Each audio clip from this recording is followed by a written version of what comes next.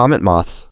Comet moths, also known as Madagascar moon moths, are among the world's largest silk moths. Their brightly colored wings can reach spans of 20 centimeters, while their namesake tails can grow up to 15 centimeters. The good news for moth haters is that once these moths reach adulthood, they cannot feed and only live for 4 to 5 days. The bad news is that they're capable of reproduction from the first day they emerge from their cocoons, and females can lay up to 170 eggs. The comet moth caterpillars feed on fresh eucalyptus leaves and have a pupation period of between 2 and 6 months. Their cocoons have small holes in them to prevent drowning in the wet rainforests. Tomato frogs. Tomato frogs are ambush predators found only in the northern, wetter parts of Madagascar. They prey mostly on insects, but they've been known to eat anything they can fit in their mouths. While they're frogs, smooth skin and all, they also have several toad-like traits. Their feet are not webbed, they have smooth toe pads, and when threatened, they can secrete an irritating latex-like poison, as most toads can. Only the females have the distinct coloration that gives these frogs their name. The males are a dull brown. Aye-ayes. Their name suggests they should live on pirate ships, but aye-ayes are actually only found in Madagascar. These arboreal, nocturnal primates are well adapted to life in the trees, their opposable big toes and tails longer than their bodies, allowing them to hang from branches. More remarkably, aye-ayes are the only primates that use echolocation to find their prey.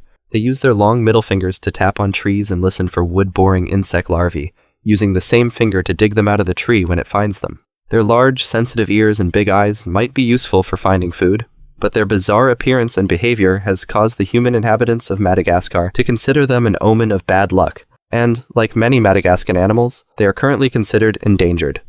Aquatic Tenrecs. Aquatic Tenrecs are among the most elusive species in the world. They're only found at 10 sites in Madagascar, and since the biggest of these rat-like creatures are only 17 centimeters, they're hard to spot.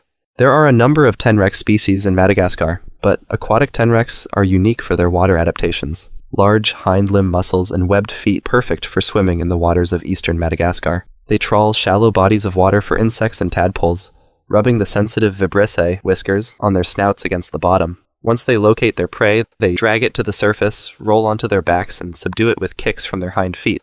Panther chameleons. Like other chameleons, panther chameleons change color according to their mood, but these particular chameleons are usually vibrantly colored, especially the males when courting.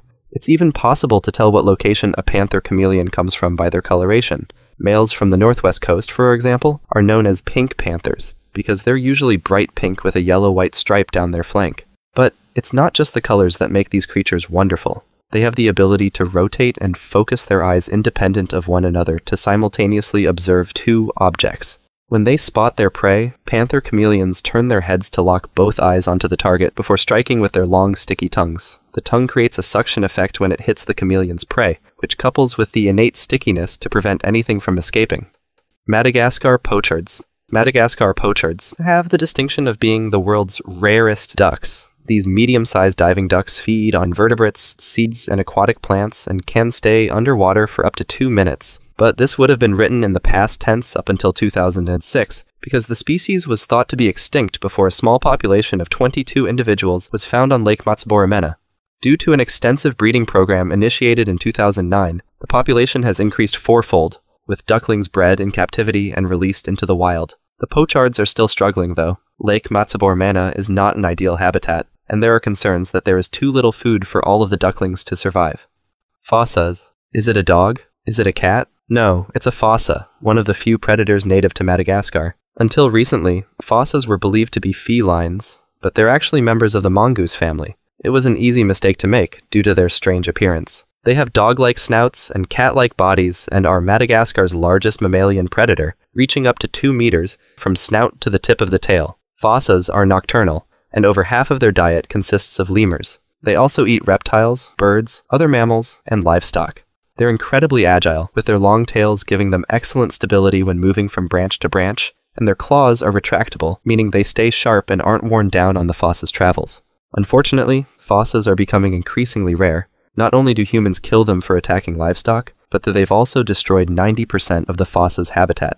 Malagasy leaf-nosed snakes. The vast majority of Madagascar's snakes are unique to the island, but few are so strange to the eye as Malagasy leaf-nosed snakes. These snakes, which like to hang from branches high in the trees, have bizarre nasal appendages protruding from their faces. Leaf-nosed snakes are unusually sexually dimorphic for snakes. Females can be clearly identified because their nasal protrusions are more elaborate and serrated, while the males have longer, pointier appendages. These protrusions are present from birth, so they aren't thought to be used for sexual signaling. Instead, it is believed they are used for camouflage purposes, since the snakes have a habit of ambushing predators. When the snakes lie still, their nasal appendages resemble leaves or the seed pods of some native Madagascan plants, meaning that the arboreal lizards they prey on don't see them until it's too late. Darwin's bark spiders. Kevlar's tough stuff, right? Well, compared to the Darwin's bark spider's web, it's more like toilet paper. Only recently discovered, this spider's silk is 10 times stronger than Kevlar, and twice as tough as any previously discovered silk. This means their webs can reach gigantic sizes. Orb webs can cover 3 square meters and are often suspended over rivers or streams up to 25 meters across. Webs have been discovered with over 30 prey insects, mainly mayflies, trapped in them. The unique strength and size of the webs mean they can be placed where no other spider could live, reducing competition for food and space. Not bad for a species whose females have body lengths of about 2.5 centimeters and males 1/4 of that size. Ring-tailed lemur. The ring-tailed lemur is a large strepsirrhine primate and the most recognized lemur due to its long, black and white ringed tail. It belongs to Lemuridae, one of 5 lemur families, and is the only member of the lemur genus. Like all lemurs, it is endemic to the island of Madagascar. Known locally in Malagasy as Maki or Hira, it inhabits gallery forests to spiny scrub in the southern regions of the island. It is omnivorous and the most terrestrial of lemurs. The animal is diurnal, being active exclusively in daylight hours. The ring-tailed lemur is highly social, living in groups of up to 30 individuals. It is also female-dominant, a trait common among lemurs. To keep warm and reaffirm social bonds, groups will huddle together. The ring-tailed lemur will also sunbathe, sitting upright facing its underside with its thinner white fur towards the sun. Like other lemurs, this species relies strongly on its sense of smell and marks its territory with scent glands. The males perform a unique scent marking behavior called spur marking and will participate in stink fights by impregnating their tail with their scent and wafting it at opponents. As one of the most vocal primates, the ring-tailed lemur uses numerous vocalizations, including group cohesion and alarm calls. Flat-tailed geckos. Flat-tailed geckos have to be seen to be believed, and that's easier said than done. They're masters of camouflage. Each species has its own unique way of blending into its surroundings, some by mimicking decaying leaves, and others by appearing as tree bark. Their coloration and light-reflecting body modifications render them nearly invisible to other creatures in the daytime. There are more than 10 species of flat-tailed gecko, all indigenous to Madagascar and its surrounding islands. The largest, also the second largest gecko in the world, is the Uroplatus giganteus, which uses its ability to change color and the fringe of skin around its legs, body, and neck to camouflage itself among tree branches. That's all for today. Thanks for watching and see you next time.